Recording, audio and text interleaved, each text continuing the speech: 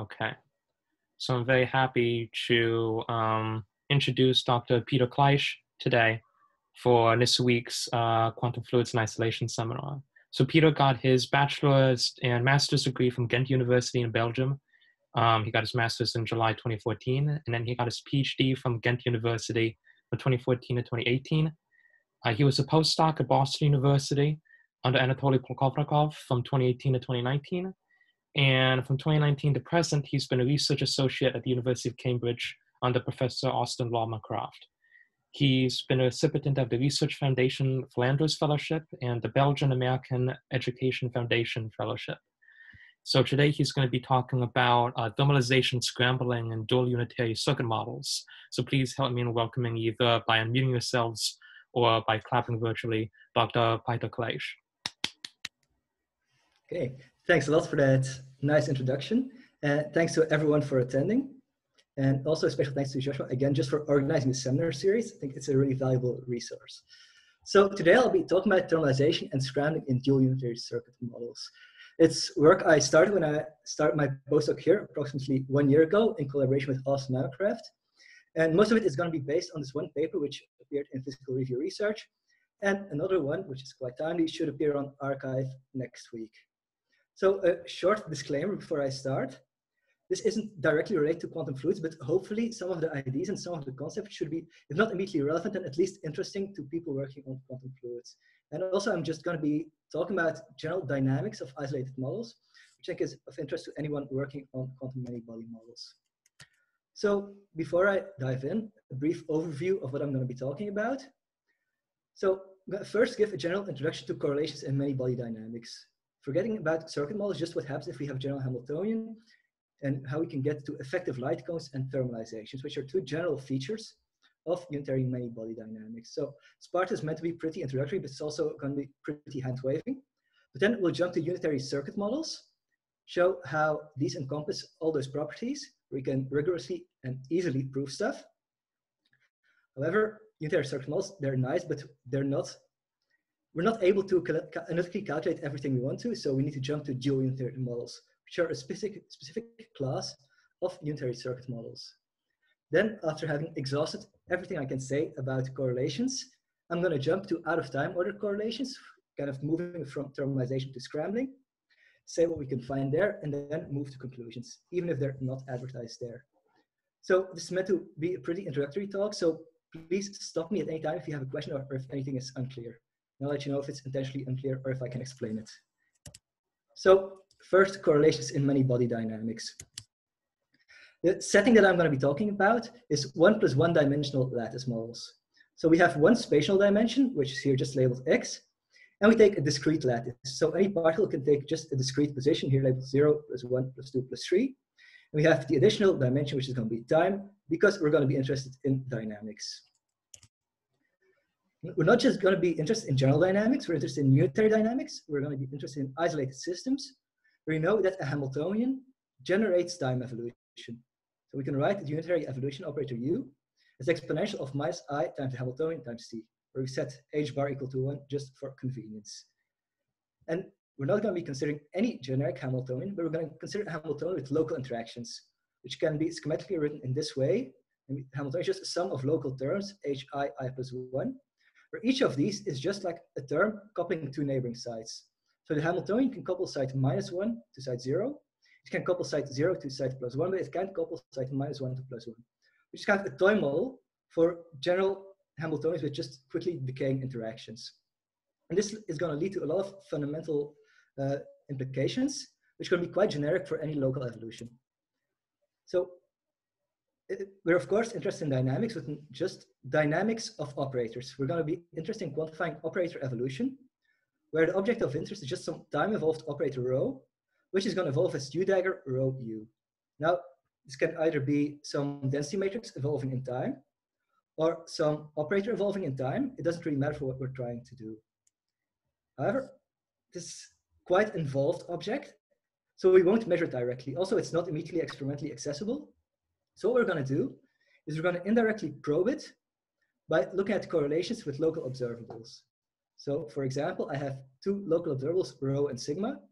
Rho acting on site 0 which is just choice of label, and then sigma, some other operator at the distance x away. And we're going to be interested in how dynamics introduce correlations between these two.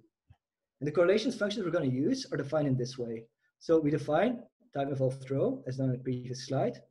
Then correlation between rho and sigma, depending on distance x time t, just the trace of time evolved rho times sigma of x. Again, introducing U dagger, trace U dagger, rho, U sigma. Again, this can be interpreted in different ways. Either rho is the density matrix, then we're basically just looking at the evolution of the observable with respect to the density matrix, or this is just an infinite temperature correlation function between two generic operators. Doesn't really matter, this is just what we're going to be interested in. And one additional note, for simplicity, I'm just going to choose sigma to be traceless. So just if the correlations vanish, we can just basically separate this into trace of rho and trace of sigma, then the correlation function is just going to be 0, which is going to massively simplify all coming expressions. Now we can think about what's happening. When do we expect correlations to be 0? When do we expect them to be non-zero? So two limiting cases. Consider first short times and two operators that are far away. So x is quite large, t is small. Well, we don't expect any correlations between the two because of the fact that the Hamiltonian is local. We expect the correlations to build up first between site 0 and plus 1 and 1, then site 1 and 2, then site 2 and 3, not immediately between site 0 and x. So correlations here are going to vanish. On the other hand, if you look at small distances, long times, okay, there's no reason it would be 0, and we have time enough for the correlations to build up. So here we expect correlations to be non-zero. And the way you quantify this is by introducing some effective light cone, propagating with some velocity v. It's saying that correlations are going to vanish outside of this light cone and can generally be non-zero inside of this light cone. Again, this is completely a result of the fact that the Hamiltonian is local. And this can be made rigorous by introducing Lieb-Robinson bounds, which gives us an upper velocity on an upper limit, sorry, on this velocity. And of course, the notion of a light cone is borrowed from special relativity, where the speed of light is of course a bound on the propagation of correlations. But here, it's an effective speed limit arising from the interactions in the system. Okay. That's one thing we know when interactions, or sorry, when correlations are going to be 0 or non-zero. Then what happens if they're actually non-zero? So now we can just fix x, fix the position, and see how the correlations evolve with time. This is schematically given here. So we have some correlation at some fixed position x, depending on time, we change time. At short times, okay, no correlations because we expect it to fall outside of the light cone. Then some correlations are introduced. We see some oscillations, which are going to be non-generic and indicating some transient behavior. And at long times, and this is kind of remarkable, most correlations between local observables will tend to reach a steady state value. And this is also what's known as thermalization, because generally, if we look at ergodic systems, the steady state value is not just going to be any arbitrary value, it's going to be the thermal value. Namely, we can describe it using a Gibbs state, which is just given as exponential of minus beta times Hamiltonian, which we generally also normalize by the trace. Beta is some inverse temperature. And since we know that energy is conserved, we expect that this Gibbs state should reproduce the correct energy of the initial state, which implicitly fixes this inverse temperature. So we can kind of say that at long times, any local system is in thermal equilibrium with its environment, which is just like the rest of the system. Here, of course, I should add, this holds only for systems in thermodynamic limit or sufficiently large systems, because we know evolution is unitary. So we don't expect information to get lost. So if we have a small system, at long times, we'd expect revivals. But this is quite what happens here. So the fact that it reaches a constant value is quite remarkable in itself. And this value also allows us to make the connection with classical mechanics and with statistical mechanics. So we have this long time value set by a macroscopic conservation law. And classically, the way we think of getting to this final expression is by introducing the notion of ergodicity. That through the dynamics, this initial operator is basically going to explore the full phase space that's consistent with this conservation of energy. And if we do this averaging and use some entropic arguments, we can show why this final state value for the correlations should be the Gibbs value.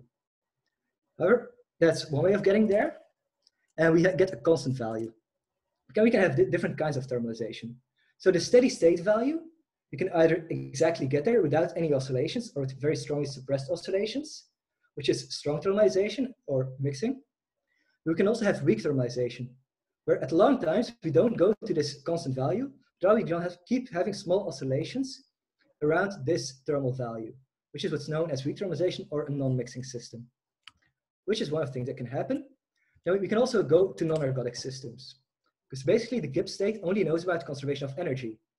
If we have other conservation laws in the system, these should also be taken account to the steady state value, because again, they're conservation laws. The system can't forget the initial values of these conserved charges.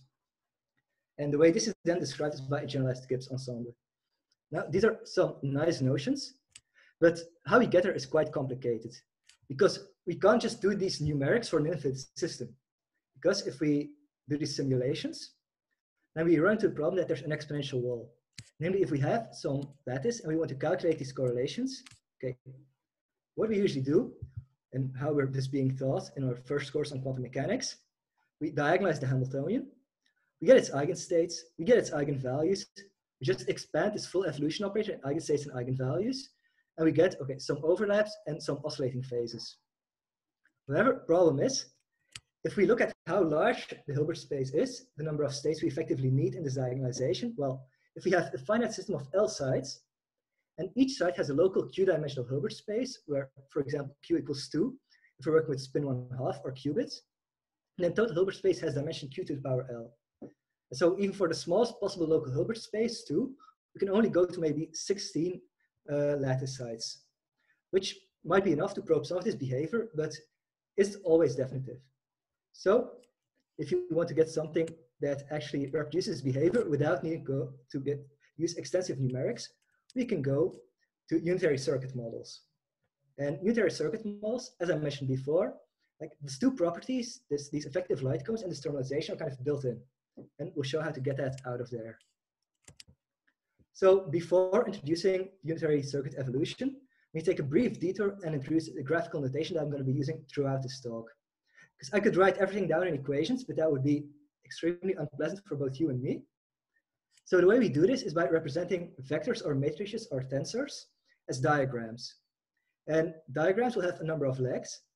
The number of legs is kind of the number of indices that we need to specify each element of either the vector, the matrix, or the tensor. An example. Suppose we have a vector. We know that we have one index that's necessary to specify the elements of a vector. So we can just present this as a diagram, here a circle, which we label V, with one leg coming out, which is the one index, which here we label B. If we look into a matrix, we need two indices to specify each element, a row and a column. So we have two indices here, labeled A and B. So matrix M, which is here a rectangle. We can go to general tensors, which have a bunch of indices, however many you like. So we just have something with as many indices coming out as you like. And the main advantage of this graphical notation is that it makes multiplication extremely easy. In this sense, it's just a way of bookkeeping what you multiply and what you need to sum about. Because if we multiply a matrix by a vector, the only thing we're doing is we're taking two of these indices, we're taking them to be equal, and we're summing over them. But here, an index is just a leg. So basically, taking indices to be equal and summing over them can just be seen as connecting legs into these diagrams. One more example to make this a bit more specific. Suppose I multiply a matrix by a vector. It's going to give me a vector again, so we need one index, so we expect one leg to be coming out. You can write in this way, sum over one auxiliary dummy index, MAB times VB. Okay, we have them written out there. We just write them down and we connect a leg. We have summation over this auxiliary leg, this auxiliary index. And now, because we don't want to keep track of all these indices, we can just let go of them. And we kind of know what we end up with. Because every index connecting two diagrams is implicitly summed over, whereas every open or unconnected leg is an index that we need to specify ourselves. This is going to be useful now because we're going to be working with unitary circuits with unitary gates. Now, a gate is basically just a tensor acting on two sides, on two copies of local Hilbert space. So we have two legs coming in, two legs coming out. And we're going to be looking at unitary gates. So we have U here represented in this way, two legs in, two legs out. And its Hermitian conjugate, U dagger, represented in this way. Now, they're unitary. And I'm going to be making a lot of use of that in the rest of this talk. So it's worth it to just see how unitarity is graphically represented. So this is basically multiplying U with U dagger. We're connecting legs. So multiplying U dagger with U. And this is just a way of representing the identity. To be completely clear, just gonna write out the indices for the last time in this talk. So A, B, C, D in each diagram. These are the open legs we need to specify ourselves. Then we have the connecting legs, which I'm just gonna label E and F. We're gonna implicitly sum over them, and we can just write out the matrix element. So this first diagram, we have sum over E and F, U, A, B, E, F, then U dagger, E, F, C, D. Second diagram is the same, with the roles of U dagger and U exchange. You see this is exactly matrix multiplication. Then this identity is because the incoming indices need to be the same as the outgoing indices. So each leg like this is simply a Kronecker delta. That's what we get. And now we're going to be considering time evolution generated by these unitary circuits. Rather than considering a unitary, it can be written as the exponential sum Hamiltonian. We're going to manually construct these this unitary evolution out of these circuits. The way we're doing this is we're just going to first discretize time. So you can have time step 1, 2, 3, 4. And each time step is going to be represented by one layer, like one array of unitary circuits acting on the full lattice, which we can take to be infinite. So if you can see here, first time step, we just add one layer of unitary circuits connecting side -3, -2, -1, 0, and so on. Next time step, we do the same, but we alternate. So we now connect the lattice sides that weren't connected before. We can keep doing that. So basically, T time steps represents T staggered layers of unitary circuits. And now you immediately see why we need to introduce a graphical notation, because all we're doing is multiplying a lot of matrices with each other, which is a lot of indices to keep track of. Nice thing about this is that it has a light cone baked in. So if you look at the actual evolved operator, U dagger rho U, we can represent it graphically in this way. So just reading from the bottom to the top, we start with one layer of U, simply evolution operator. Then we have the operator rho, which only acts non-trivially on a single side. All the others are just identity. Then we have U dagger, which is simply U but constructed out of U dagger. And now we can use the unitarity of the underlying circuits to simplify this. Namely, if we look here, okay, we're multiplying U dagger with U, which we know has to equal the identity. So we exchange this by the identity. We've removed one pair of gates. But of course, we can keep doing this because the entire first layer, we can get rid of these gates just by using unitarity everywhere, except from the gates that are acting on this one operator row. That's nice. We can keep going because introducing this identity in the first row actually connected some gates in the second row, which we can again simplify using unitarity. And if we keep doing that, eventually we end up with something looking like this. So our time evolved operator basically has this hourglass shape, which is nothing less than just this light cone structure. Because everywhere outside of this light cone, if the number of steps away from your origin is larger than your number of time steps, it's just going to act trivially as the identity because you don't have any gates acting on it. Whereas if you're inside of this light cone, then you can get some non-trivial correlations. And you see this here just graphically, but we can just calculate correlation function and see if this also holds. And this is what it looks like if we calculate correlations outside of the light cone.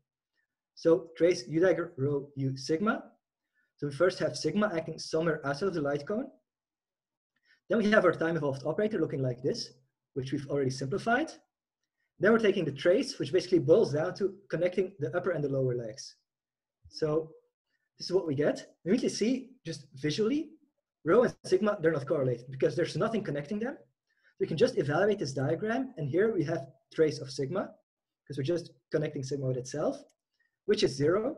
So our correlation vanishes, which is nice. We have a light cone built in. Now, this is 0, but what happens if we want to look at non-zero correlations? So now we're going to see what happens for correlations on the light cone, where your number of time steps equals your number of spatial steps. So here now, sigma is just placed on the outer leg of this hourglass shape. We can again simplify this, only using unitarity. Because by introducing this trace, we've effectively connected this lower layer with this upper layer, which is again just connecting U with U dagger, which you can simplify. Just identifying them here, okay. can remove one pair of gates, and we keep doing this till eventually we end up with a diagram looking something like this. And this is already a massive simplification. If you think of just the massive number of gates we initially had in the full evolution operator, now if you look at the correlations on the light cone, the number of gates is basically 2 times the number of time steps. And this takes up quite a lot of space for a relatively simple diagram. So we're going to slightly reorder this to get something looking like this. This is the exact same equation as I had on the previous slide, just collapsed into something that's a bit more manageable. And this has very specific structure. Namely, we start from the operator rho, and then we have t times this object repeated. Then we contract it again with sigma, the operator that we're interested in the correlation of. And we identify the building block of this correlation, which we call M. We can just write this full correlation function as the trace of rho, then m to the power t sigma. And the advantage is that this only requires the diagonalization of m if we want to evaluate this at arbitrary times. And m, okay, it has 2 legs coming in, 2 legs coming out. Each carries a q-dimensional Hilbert space, so this is a q squared times q squared matrix. So thinking of qubits, this is a 4 by 4 matrix, which you can diagonalize by hand if you're so inclined.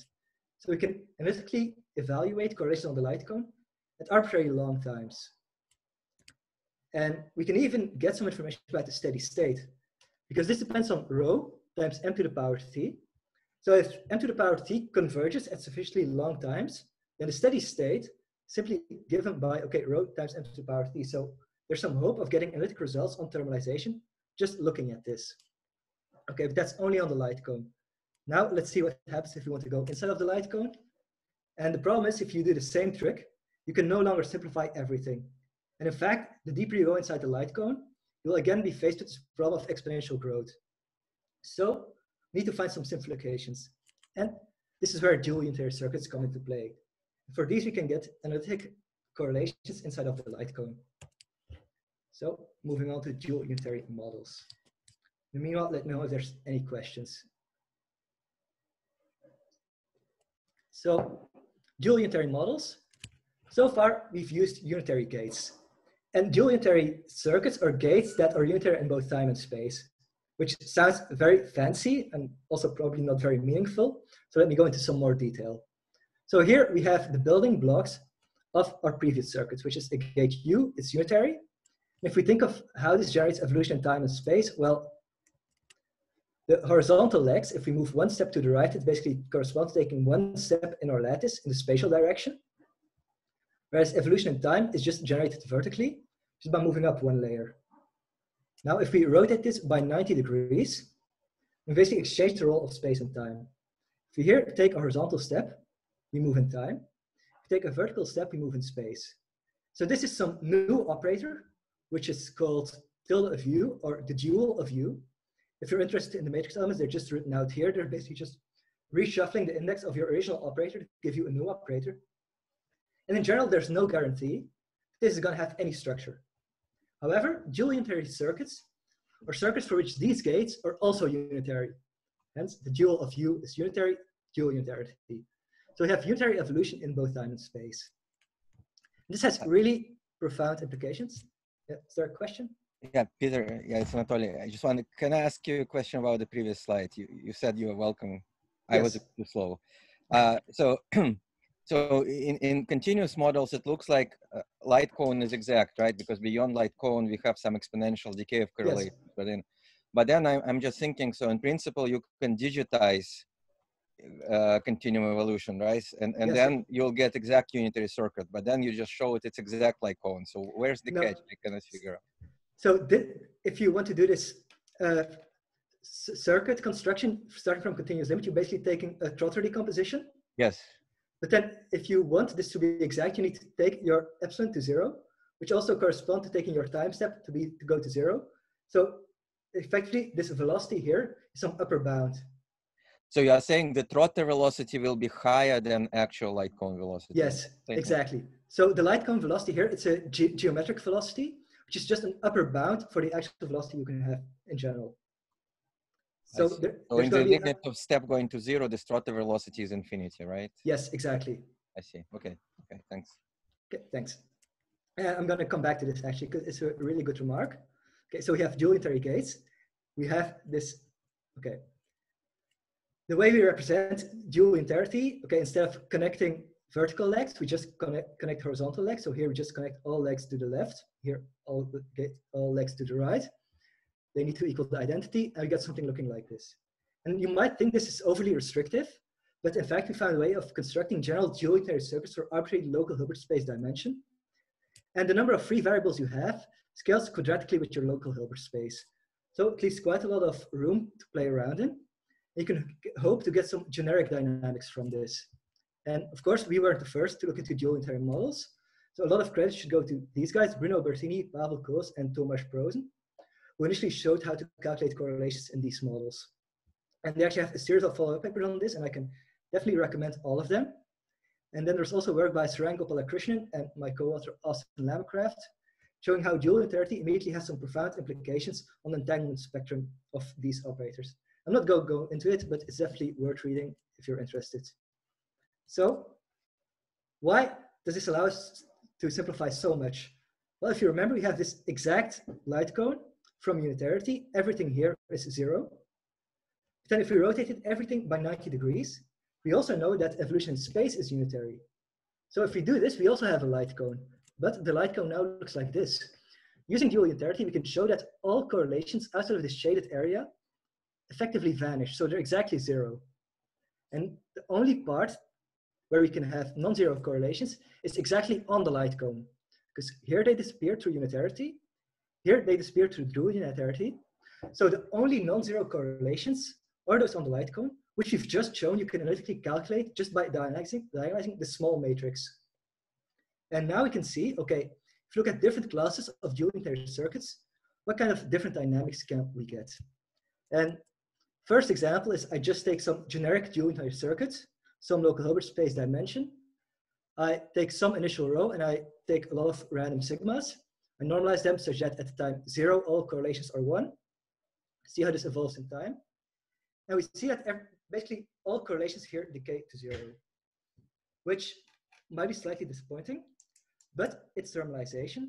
We just thermalize not to a Gibbs state, but an infinite temperature Gibbs state, which is a very fancy way of saying, okay, steady state is essentially just the identity. Trace of rho steady state times sigma is just trace sigma equals 0. And this can be easily understood. Because if you think of the Gibbs state, we had a Hamiltonian in there.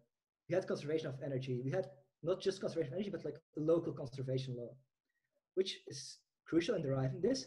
Whereas here we have evolution through unitary circuits, which cannot be written as the exponential of some local Hamiltonian. So we've lost this conservation law, which means we have fully ergodic evolution. The system just explores the full Hilbert space and is essentially completely random, which means steady state can only be this trivial state, which means that everything goes to 0. And maybe the way I've presented this is slightly disappointing, but it's already really interesting because usually if we can calculate exact dynamics, the system is not going to be ergodic.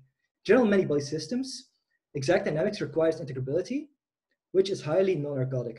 So this is kind of interesting. And also we see it's strong thermalization. We go to an exact 0 value. There's no oscillations. However, we can play around with it some more. Sorry, let me quickly comment on this. So if you look at long times here for ergodic gates, it doesn't just go to 0, it goes to 0 exponentially. And all correlations go to 0 with the exact same decay rate, which we can get just from the eigenvalues of this M matrix. Okay, we have strong thermalization. We can also have weak thermalization. You can also find dual unitary circuits for which long-time correlations don't decay. They just keep oscillating around the terminal value. And the interesting thing is also here that we found that the oscillation is has to be some integer, which is what you kind of get in time crystals for people who are interested in that. Because you can see these unitary circuits also as a periodically driven system. And here, essentially, the correlations respond with some period that is some integer multiple of the period in your circuit, which here happens to be the dimension of the local Hilbert space. That's ergodic, so averaging everything out gives us a 0 value.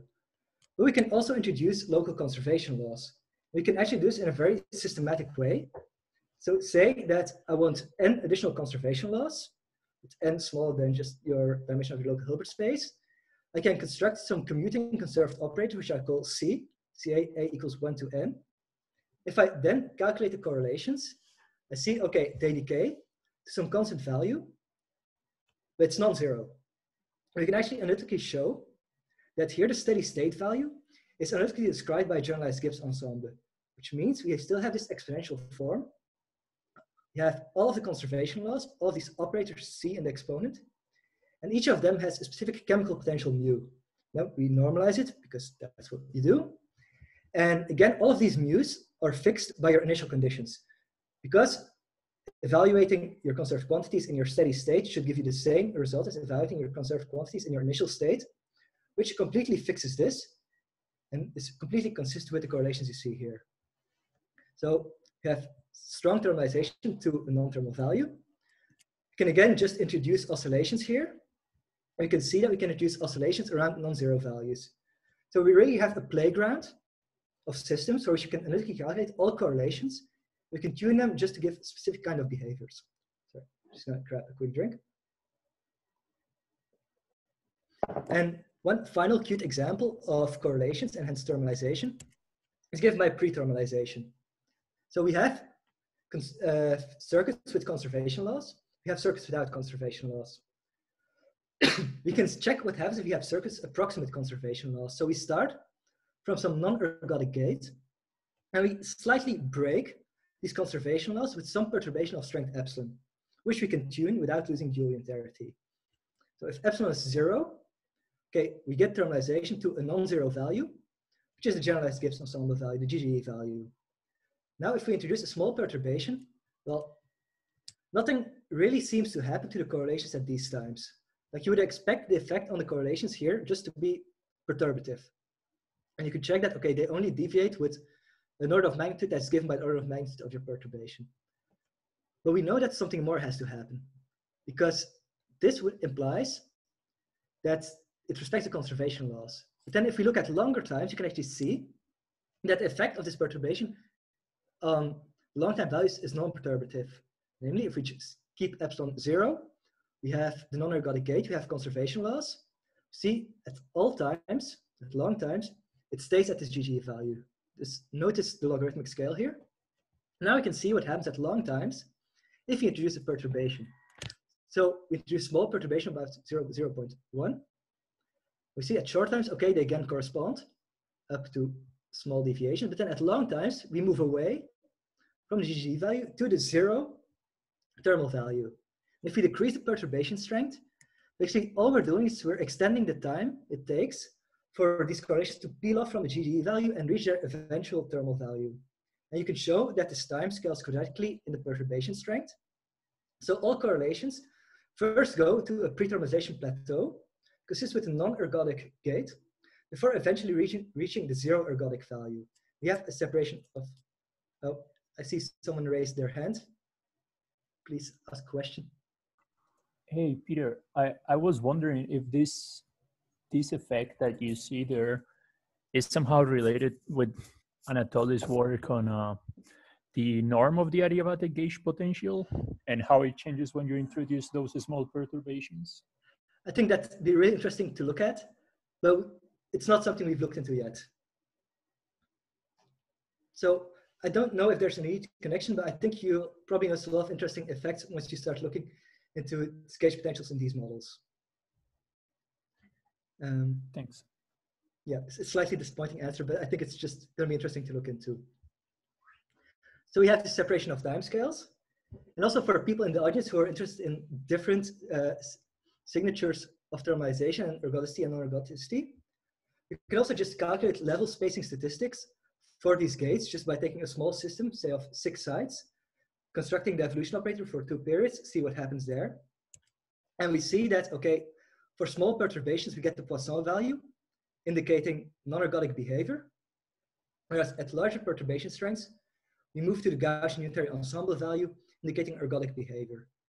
And also, this transition from Poisson to GUE occurs at smaller values of perturbation strength for larger local Hilbert spaces, which is kind of what you expect, because this is really a finite size effect. Okay, so that's everything I'm going to say about correlations. So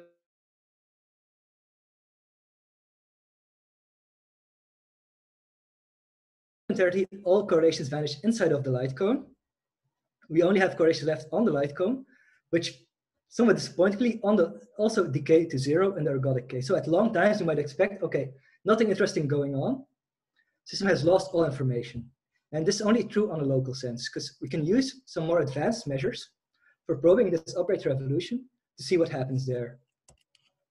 And this brings us to out-of-time ordered correlations.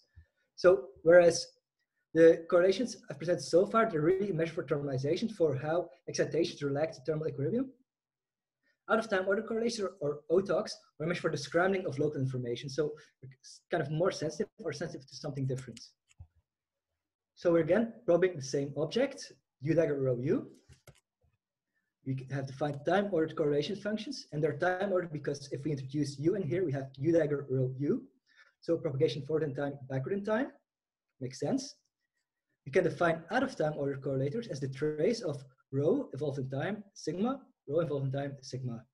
Now if we would introduce the unitary evolution operators in there, we have U dagger U, U dagger U. So basically we go forward, backward in time. Hence out-of-time order. This has become really popular in recent years as a measure for the scrambling of local information. So how local information gets lost and kind of gets spread out inside this light cone. And it's also connected with quantum chaos, but I'm not really going to go into that. And just one intuitive way of thinking about the difference between these two operators, or these two measures. If we take a trace, basically summing over all possible expectation values. So we're looking at some probability distribution. So here we're tracing, taking the average of something. Here we're tracing and we're taking the average of something squared. So it's kind of the difference between a mean and a variance. So the mean can be 0, but the variance can still be non-zero, indicating that there's something going on. And so that's what we're going to do. And for simplicity, we're going to take the trace of rho squared equal to the trace of sigma squared equal 1. Again, just rescaling of operators. This tree includes any physics, but it's going to make the coming slides more pleasant to look at. And qualitatively, they kind of behave similar to the correlators. Namely, we have some light cone with some velocity VB, which is known as the butterfly velocity, because of the connection with quantum chaos and hence the butterfly effect. And out of the light cone, they're going to take a trivial value equal to 1. Inside of the light cone, they're going to take a non-trivial value, which is different from 1. And this is where dual-unitary searches are really non-generic, because generally the butterfly velocity is going to be smaller than the light cone velocity, which is in effect generally smaller than this geometrical velocity imposed by the geometry of the circuit. However, in dual-unitary circuits, as I've also mentioned in response to a question, all of these velocities are maximal and coincide. So it's non-generic. That does make things much easier to calculate. So if we calculate this, and I'm going to go into details of how we do this later, we get something looking like this. So outside of light cone, we have the trivial value. We have some dynamics inside the light cone. And interestingly, inside the light cone, it's non-trivial. We see there's some transient behavior near the edges of the light cone, and it seems to reach some steady state value deep inside the light cone. And we can calculate this analytically. The way we do this, okay, we represent out-of-time order correlators or OTOCs again graphically. So trace rho of t, sigma, rho of t, sigma. Here, graphically, we start from bottom, sigma, u, rho, u dagger, sigma, u, rho, u dagger. We trace, so we connect lower and upper legs. And we can again simplify it using unitarity, first introducing the light cone of rho, then introducing the light cone of sigma. So we've again vastly reduced the number of gates necessary to calculate this. And also, rho and sigma, they're not exactly on the light cone. Sigma is inside of the light cone, and yet we get a non-trivial diagram. So OTOCs are not going to vanish trivially inside of the light cone. We can again simplify this diagram to something looking like this. So specific labels of this don't really matter, just general structure. And I've also folded it, so there's another layer of unitary gates hidden behind these. But what we have is very similar structure to what we saw for the actual correlation function. So here, we have 2 copies of rho on the left-hand side. The right-hand side, you have 2 copies of sigma. And in between, we just have something that's being repeated a number of times, which acts effectively as a transfer matrix. And the number of rows and number of columns is going to be determined by number of spatial steps and number of time steps. That doesn't really matter for what we're doing right now. But we can again we can now take the long time limit and see what happens there, depending on how close we are to the light cone. And just to give you some idea, we're going to be looking at the long time limit, basically what happens to the OTOC along this line. So if you move from outside the light cone to inside of the light cone. Graphically, or you can represent it in this way. So this line now depends on t minus x, where if this is 0, we're on the light cone. This is smaller than 0, we're outside of the light cone. It's positive, we're inside the light cone. Instead of plotting the value of the OTOC, I'm just going to plot the value of the log of its absolute value. So this is going to be 0 outside of the light cone. Exactly on the light cone, we can also calculate its long time value. And it takes this value, which is 1 over q squared minus 1, or sorry, minus 1. You can get some intuition for this by basically realizing that, okay, we're working with trace operators, and they have to be Hermitian. So if you have a local q-dimensional Hilbert space, the total number of Hermitian operators is q squared. Traceless removes one of them, q squared minus 1. So effectively, this one operator is spread out over all possible trace Hermitian operators. And the value minus 1 you can kind of get from the phase. You can just think about this as some extension of Pauli matrices. Now we can keep moving deeper inside the light cone, see what happens to the OTOC there. And at first we're going to have some transient behavior, which is going to depend on both the gate and the operator. Then after a while, we see that, okay, there's only going to be exponential decay left. So the OTOC is going to decay to 0 exactly inside the light cone. And it's not going to decay in an arbitrary way. It's again going to decay exponentially. And the really interesting thing is that the exponent we get here for the decay of the OTOC, which measures scrambling, which measures how local information gets lost, is the exact same decay rate that we found for thermalization. Like how quickly your thermal excitations decay to equilibrium is exactly the same as how quickly your local information gets lost. So there are basically two aspects of the same phenomena here, which really isn't the case generally, where you don't immediately expect a correlation between behavior of the OTOC and your thermalization. So that's what happens. And I think this brings you a short overview of what we've shown so far. So we've been looking at unitary circuit models for thermalization and scrambling. If we look at operator evolution, look at U dagger rho U, it evolves in time, and we immediately see that we have this light cone, which is just imposed by the geometry of the circuit. And if we think of ergodic systems, okay, on the light cone, all correlations are going to decay to 0. So you might expect this to just vanish. However, if you look at the OTOC value, there's a non-zero constant. So there's still something non-trivial going on. But still, if you look inside the light cone, all correlations vanish at all times, but the OTOC, it goes to 0, but it remains focused near the light cone, namely it decays exponentially away from the light cone the moment we move inside. That's kind of the results you can get from dual-unitary circuits, all of them analytic, which is interesting because usually if you want to do calculations, either for many body systems, you need quite involved methods just to be able to look into the dynamics. Especially if you want to look into long times, such are necessary to identify pre-thermalization. If you want to look at general circuit models, you can't get exact analytic results inside the light cone unless you start using random circuits. But here we really didn't require anything to be random. If we want, we could take all of these circuits to be just generic random dual-unitary circuits. We can also take them all to be the same. We can still get analytic results. Just a bit more general than that, I've hoped that I've managed to convince you that unitary circuit models can be used as really useful minimum models for unitary many-body evolution, where the locality of Hamiltonian evolution is baked in. And within these unitary circuit models, there's a special class of dual-unitary models, which can get exact results for thermalization and scrambling, which are intimately connected here. So with that, I'd like to thank you all for your attention. And thanks again to Joshua for organizing this and for allowing me to present.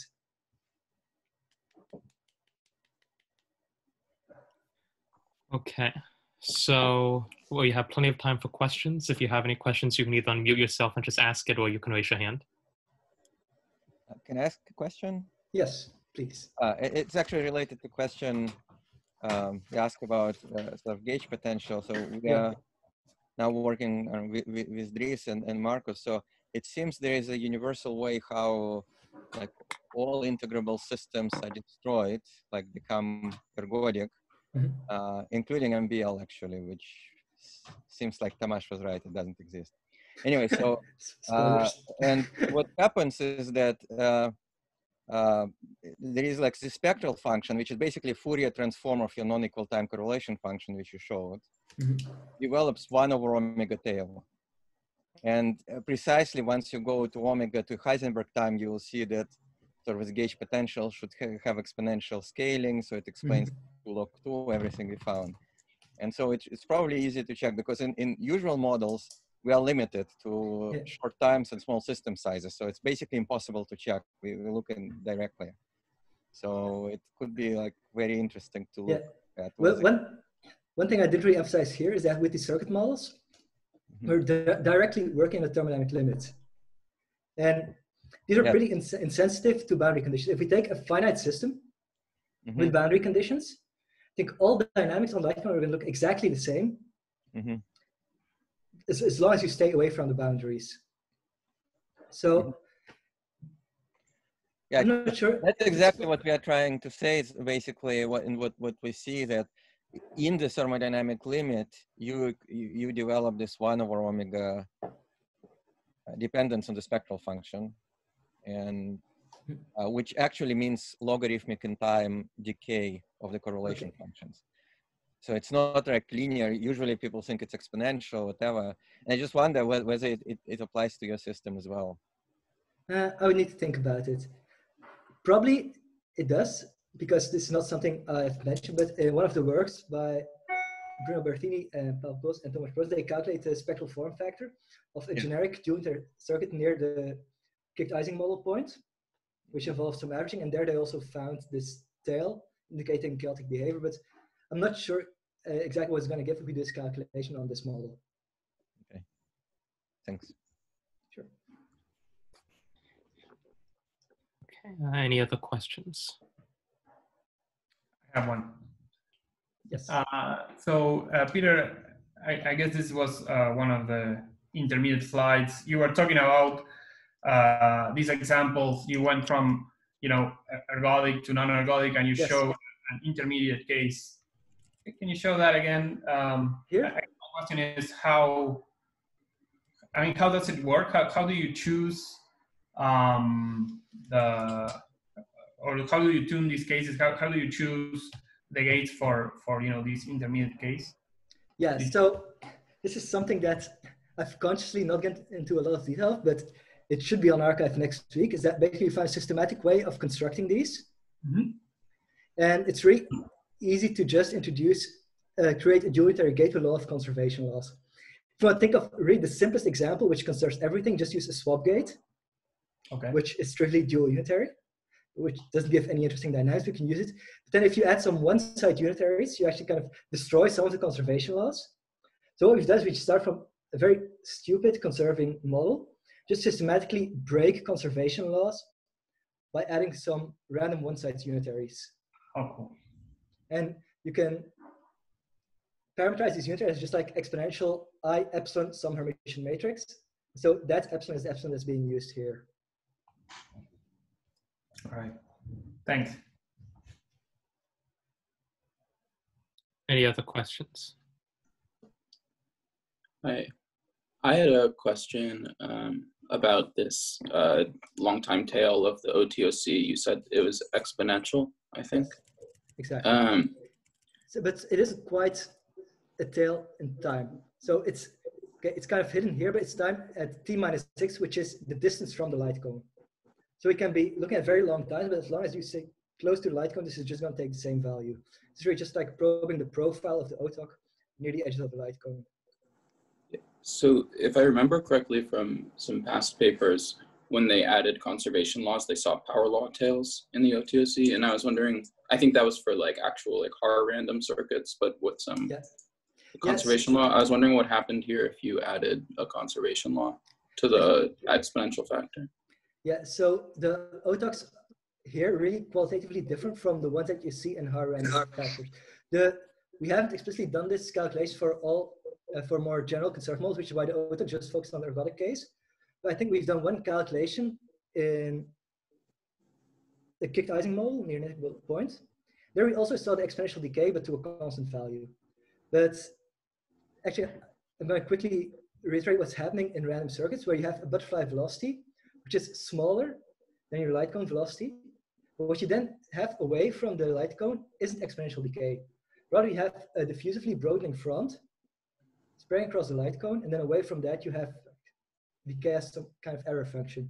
So this exponential decay that you have here, I don't think it's something you actually see immediately within these high random circuits. So sorry. So if so this exponential decay, I assume, wait, you get this for any dual unitary or just the fully ergodic ones? So this calculates for the fully ergodic ones. And if you add like a minimal conservation law, then would you expect it to stay exponential? So what we've seen in the one case where we've done this is that we saw exponential decay, but to a constant value. Oh, I see. Yeah, I should mention that the way this was presented is in the opposite chronological way that the papers were written. So we first done this calculation just for general dual-unitary circuits, and we found a way of constructing general dual-unitary circuits with conservation laws. So it's also something we're planning on looking into in more detail. It's also really interesting just to see how everything scales with your local Hilbert space that I mentioned, which is the one free variable you have in high random circuits. Right. Thanks. Sure. Okay. Any other questions?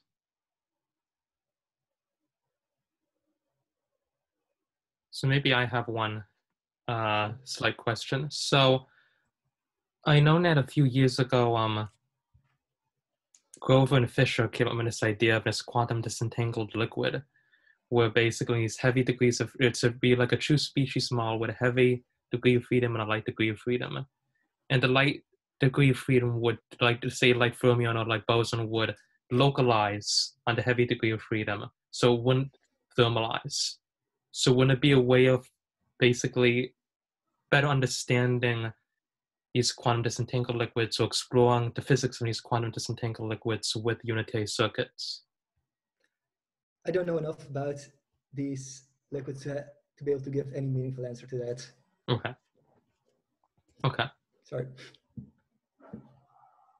Any other questions? Okay, so let's maybe thank Pieter again. Thanks for attending and thanks for organizing. Thank you.